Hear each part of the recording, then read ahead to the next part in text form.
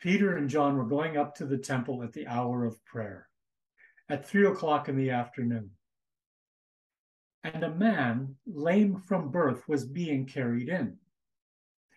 People would lay him daily at the gate of the temple called the Beautiful Gate, so that he could ask for alms from those entering the temple.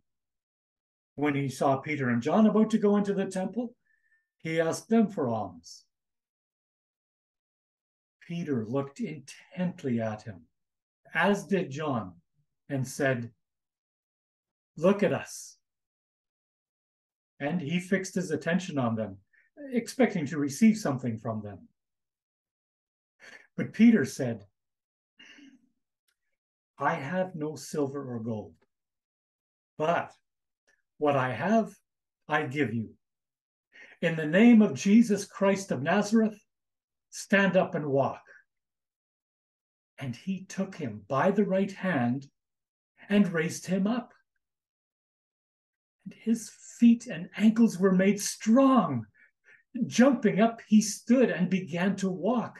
And he entered the temple with them, walking and leaping and praising God.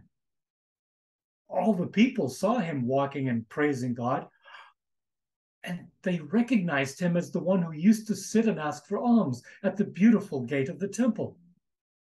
And they were filled with wonder and amazement at what had happened to him.